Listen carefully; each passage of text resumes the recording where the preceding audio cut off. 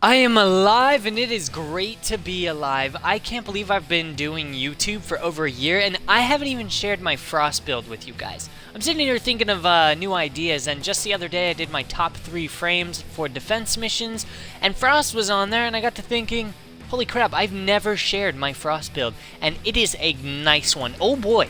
Oh boy, oh boy. Alright, I have got Rejuvenation, Power Drift, Prime Flow, Stretch, Blind Rage, Streamline, Transient Fortitude, Intensify, Steel Fiber, and Vitality. So, this is a really fun build. This gets me a power strength of 299%. 299, everybody.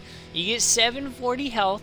That's pretty good. And 630 armor, which isn't too shabby. Also, the 375 energy is pretty nice because you won't really have to cast powers a whole lot anyways. And the reason I have Rejuvenation is because I just find Rejuvenation to be a cool mod because it not only heals you but also allies, and this becomes surprisingly effective when you consider the fact that if you're playing a defense mission, a lot of people are just going to be camping inside the bubble. So if you take some damage and then you come into the bubble to recover, I can at least provide people with some passive healing just for existing, which I really enjoy. The we're power tripping, homies.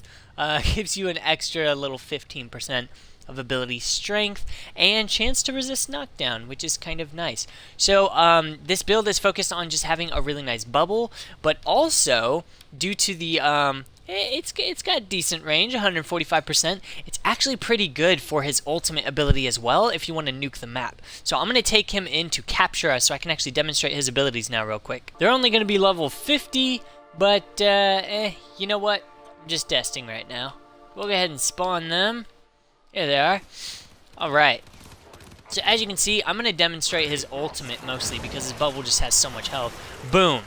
Instantly shattered. It's beautiful. But, you know what? Don't take my word for it. Let me actually go to my abilities so I can tell you exactly how much damage I am dealing. So, his snow globe with this build is going to have 19,883 health.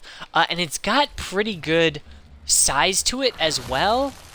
Some people prefer a smaller bubble because that means it's getting shot less so it'll last longer.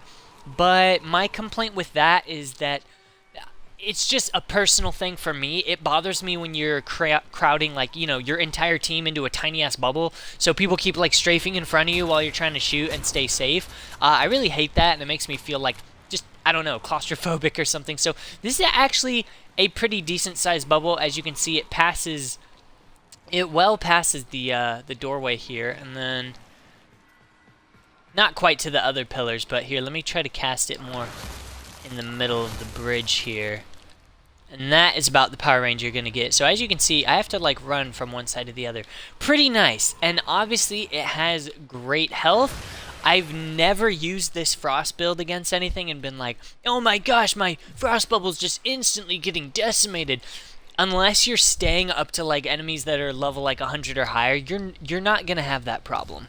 And then if we look at his ultimate here, let me see here. It's got a pretty good radius, 21.75 meters. It doesn't freeze people for very long, but that's okay because it reduces their armor by 119%. Yeah, buddy. It also has an explosion radius of 6.53 meters and explosion damage of 1196. So it's pretty nice. It does 1,000 damage and it shreds a ton of their armor and it'll freeze them solid, leaving them open to your teammates' fire and weaponry. So really, really enjoy this Frost build. It's never let me down. I've never been disappointed with it, and to be honest, I don't really play around with different Frost builds all that much because this one just works so well. I can use it not only as an excellent defense frame, but the fact that his ultimate has a lot of high damage and armor reduction with that Blind Rage makes it very fun to use. This is by far the coolest Frost build I will ever come up with. So I hope you all enjoyed this video. If you have any questions, drop a comment down below, and if you would hit that like button, that really does motivate me to keep making more videos like this and helps improve my mood for the day. So you guys want to do me a favor and do that, I really do appreciate it. I'll see you all in the next video. Peace out.